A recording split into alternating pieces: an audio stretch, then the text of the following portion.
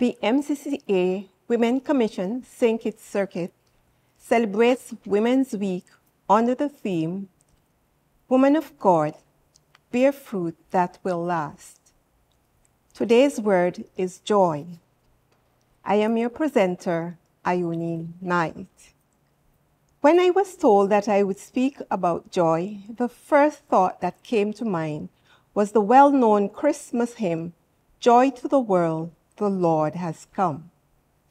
In Luke chapter 2, verses 1 to 20, tells us of the story of the greatest joy man has ever experienced.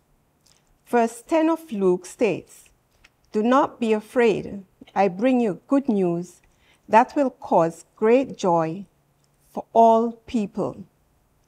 Good news refers to the gospel, or, as the song says, glad tidings.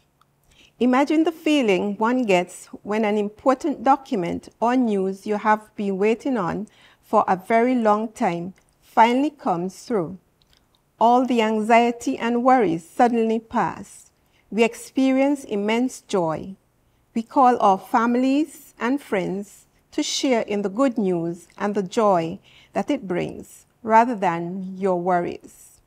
May your joy become infectious and bear fruits that will last.